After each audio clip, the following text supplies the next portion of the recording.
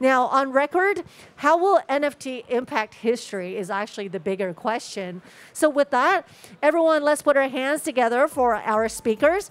We have Mr. Chris Wu, Managing Director of Blue Pool Capital, Mr. Gary Liu, CEO of SCMP, and they will be here to share with us. Also, can I please invite Ms. Akina Ho, Head of Digital Transformation and Innovation, the Great Eagle Company Limited, to share this session and to host for us. Everyone, let's put our hands together.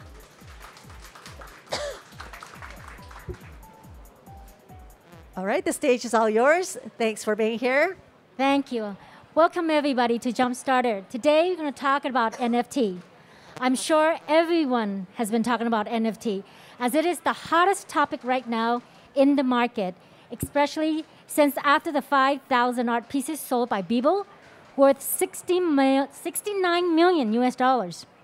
Now, ever since then, arts, movies, music, property, cars, you name it, can be NFT. But have you ever thought about NFTing journalism and history? That is a very, very different story. Today, we have two very special guests.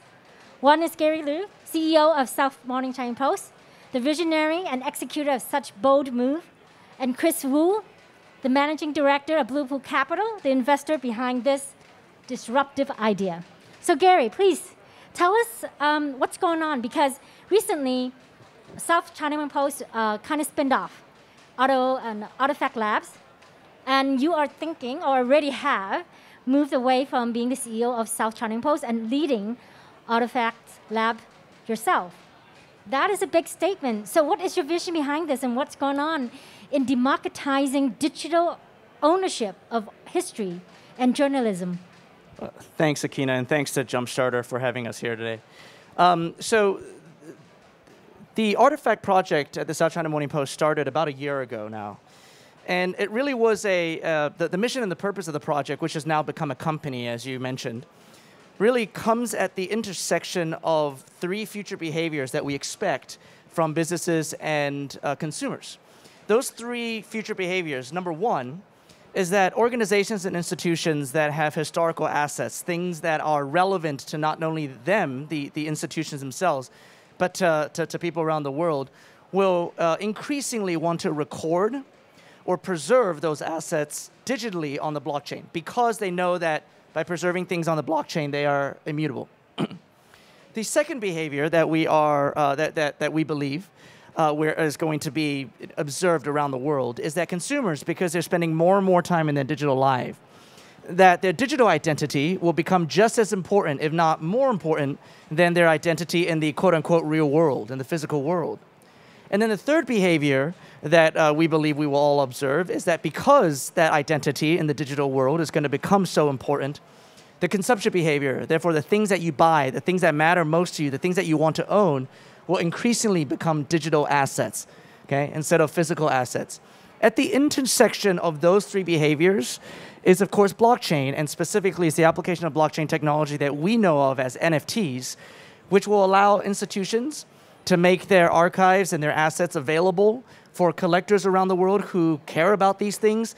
And then because of that, they will become available for education and for usage and understanding to all users around the world. So that intersection is where SCMP started experimenting with our own archives for our own purposes, and we realized that a lot of other institutions could use that technology, which is why we spun out a new company to do this for many other companies as well. So it's basically a marketplace, setting a standard for people to do what you guys have been doing. I think you guys have launched already, right? Yes, so we set a standard, and the goal is to set a standard, to build a platform, and then to build the products, so that organizations who have historical assets want to preserve them on the blockchain and then allow them to become decentrally owned and decentrally used can do that in an easy way, because none of this is easy. Yes. I mean, SCMP, it took a year for us to build the first version of it, and it's nowhere near perfect, so we want to make it much easier for other organizations to participate. So in truth, a school journalism department or a museum can always go to your platform and take a piece of their history and then mint it and become an NFT. That's the vision of the marketplace. Am I correct?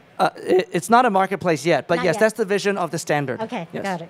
So we know that in lots of country, government, institution value journalism because it's a record of history, of the past and the current for the future. So in journalism, free speech, freedom of press is so vital and so key in its authenticity of the material. Now, when you do something like this, some people might think, wait a minute, aren't you only putting history in the hand of a selected few elite and maybe powerful organization? And how would you envision what you're building on Web3 will ensure that the integrity of great journalism is preserved? Well, what we're trying to achieve is actually the exact opposite of that. So I think that there is, if people think what you just said, there is a pretty significant misunderstanding. So let me start with the first thing. This should not change in any way, shape, or form the way that reporting is done. The way that major news organizations around the world, independent news organizations around the world, captures, articulates, and then disseminates truth should not change at all. In fact, that freedom of speech, or freedom of press specifically, what that fundamentally means is that journalists can do their job, right? Yeah. What it does not mean, it is not a fundamental right for consumers to get free information. And that's really, really important to understand. Now, what we are trying to achieve is to build an alternative and new business model that sustains independent journalism. Because today, independent journalism is more often than not around the world actually sponsored by or funded by either governments, True. or it's funded by philanthropists, or it's funded by advertisers most of the time.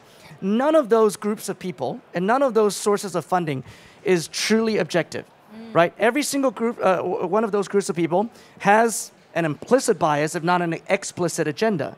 The only way, in my opinion, and the opinion of many of my peers in the media, to sustain freedom of press aside from laws is to make sure that there is a long-term sustainable business model that supports independent news gathering. This is why subscriptions and reader revenues are so incredibly important now. And we think that by using NFTs to build a new business model that actually supports journalism, we are just part of the evolution of that philosophy. Now, as a case study, okay, or case in point, when we released our 1997 front pages for the South China Morning Post as NFTs, prior to that drop, there was one organization in the world that had access to those front pages, and that was the South China Morning Post. And thank goodness, our leadership today, I believe, is strong leadership. It's leadership that believes in freedom of press, and so we would never do anything nefarious with those assets. Okay. Now, after the drop, those front pages are now owned by hundreds of people around the world. Eventually, our archives will be owned by thousands, if not tens of thousands of people around the world, and it's now up to them to protect it, to preserve it, and make it available to the world. And what they actually did was exactly that. The first utility we released after our drop was what we call a community wall. We invited everyone who owns these assets now as NFTs to pin the NFTs that they own onto a site and make it publicly and freely available to internet users everywhere. And that's exactly what they did. And for the very first time ever, those 1997 front covers from the South China Morning Post are now available freely for anyone to peruse. Well, that's amazing. I didn't know that because that was one of the issues. It's like, once you sell them as NFTs, do they have the right legally to share and post that whenever they want? Absolutely. Excellent. That comes with the right of display. Okay, excellent. So Chris, now Chris Wu, you're the MD of Blue Pool Capital. You have been a big investor in Web3. That's why you invested in Animoca brand last year, right? And now that you're looking at Artifacts Labs, how do you see the monetary value of that versus the controversy they may arise? Or, that I'm glad Gary had kind of like resolved some of them. And how would you as an investor see that versus the appreciation in value in what you're doing? Sorry, you're on mute. Hold on. Give us 1 second. Can you say hello to us again? Can you hear me now? Yes, perfect. Okay. As I was saying, I think the market opportunity for Artifact Labs is frankly humongous. I think as Gary alluded to, the current kind of ecosystem for traditional media organizations, really are looking for new revenue streams, new ways of monetizing their existing assets, right? And I think, Artifact Labs, in the form of NFTs and Web3 is going to present, traditional organizations such as museums and news organizations, ways for them to monetize their historical media and artifacts. Many of these things are completely, shelved and people don't know about them in a completely new way. I think, one thing I always like to flag when people talk about NFTs, I think there's a lot of talk about NFTs today, and a lot of it's centered around how much people are making around minting NFTs, right? I think when you started, you alluded to people selling, his something for $69 million. It's a huge sum of money. I think this is fine. It's frankly great, right? It causes a lot of buzz in the ecosystem and catches a lot of eyeballs for people who are non-crypto native, non-Web3 native. But frankly, I think we're just scratching the surface for the true potential of NFTs. And like an example I like to give, I'm a big, dinosaur fan. I like going to museums and looking at dinosaur fossils. If a museum, Museum X, issued a, dinosaur fossil NFT collection, I'm probably going to be one of the first people trying to buy it. So that's really engaging for me, one, in a completely different way with that museum organization. But two, I think from the museum's perspective, this is a completely new level of information and data they probably never had, right? So if going forward, they want to do a special T-Rex exhibit and bring their, 100 most, hardcore fans, actually through this NFT collection, they'll probably know and they'll be able to reach out and engage with, these collectors. Like this is a really basic example, but I think that's a pretty cool example that, gets lost when people are just talking about $69 million Beeple NFTs, right? In terms of like controversies, I think the way we think about it is I don't think there will be much controversy. I think, Gary and his team, this was all set out in the white paper that was published over, a year ago. Really, they're striving to run Artifact Labs with the highest level of quality and integrity. I think a good kind of baseline in terms of making sure the integrity is maintained is, Artifact Labs is launching, has already established a foundation governed by independent counsel. And Gary, maybe you can mention some of the council members, but these are all independent, unaffiliated, KOLs in their respective fields, both in the tech and the media and the historical archiving space. And it's their job to oversee and develop, the artifact standard and ecosystem. So it's not like, Gary or Chris can sit around and say, hey, let's go do something and just implement it in, Artifact Labs or the Artifact protocol. This has to go through the council and the foundation to do so. So I think, look, in short, we're pretty excited about what Gary and his team's doing. I would argue they're effectively the first mover for building an infrastructure layer for historical asset NFTs. And I think the TAM is enormous. So if there are any investors out there, they should maybe get Gary's phone number to try to invest. Oh, I appreciate that. Thanks, Chris. Well, I assume you have invested already in Artifact Labs then, right? All right. I have, but yes. we'll have to see if Gary will give us allocation in his next round. Okay, right. Can I have a bit too, Gary? Just a little bit. Of Can't course, afford much. Thank you. So, as an investor, I'm glad you talked about the council, the independent council, that's going to actually shape what the future would be like for Artifact Lab. I mean, you guys are the first mover in this space. I'm excited because it's coming from Asia. Being an Asian American, to me, I'm very proud of that. For you as an investor, what else do you want Gary to make sure he lives up to it? Because he is the leader of this, a very amazing, yet can be a sensitive subject. What kind of stuff that you're going to make sure that he adhered to make sure that it's the freedom of speech, the freedom of every sources are not suppressed, changed or shaped in any way by, like you said earlier, manipulated or controlled by interest group, right? Yeah, look, I think, I can't tell Gary to do anything because he doesn't work for me. But I would say, Gary and his team and I myself also spend time with Gary. We spend a huge amount of time up front making sure, I think of this as like an ecosystem and a system we're putting in place and making sure that the right components are there, the right governance structure is there via the foundation.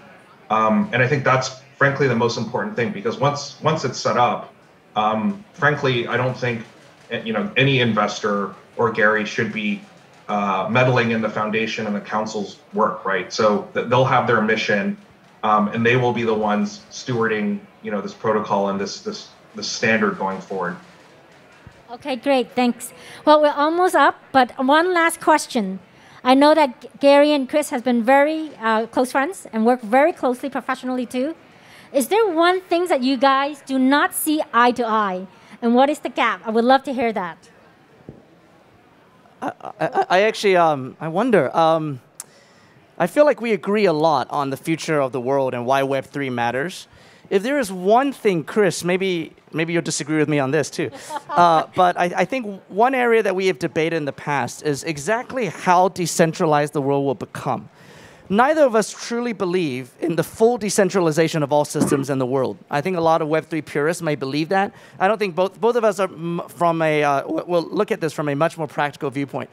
But I think that I believe in the further decentralization of talent than I think Chris might. And what I mean by that is that beyond the fact that people are now used to working in a distributed way, working from home, working from different countries, I think that we're going to move into a world where more and more of the top talent in all of our industries are going to want to work in a decentralized way, which means they don't even want their employers to know who they are. They may be pseudonymous. They want to be paid in cryptocurrencies in a very different way than we pay and then we manage our teams today. So that is a challenge for operators like myself. It's a scary, scary challenge. But I don't know if Chris has come around to that argument that we have to prepare for that world. Right. Chris, what about you? No, I would agree. I think that's actually something we've debated exhaustively. And while I commend Gary for having a very forward-thinking view on this, I guess I take the more practical view that I'd say most kind of traditional organizations probably will struggle a little bit to be hiring, full, staff, fleets of people, like a lot of people pseudonymously and paying them in crypto. I think, there is like a business kind of organizational decision process there. There's obviously going to be government, regulatory and tax considerations. While I think the idea is really cool, I just think in the near to medium term, practically speaking, that's probably going to be a little bit harder to achieve. I do agree with that. I think culturally, in a lot of countries, working remotely from home is really a big, big, big deal. Like now, like hiring people with no IDs or like paying them in crypto, I think it might be a long way to agree with that. Well, that's the wrap for today. Thank you so much, Chris and Gary. It's a pleasure having this chat with you, and I hope everyone enjoyed as much as I did. Thank you. Thank you. Thank you. Thank you very much. Thank you, Akina. Thank you, Gary and Chris.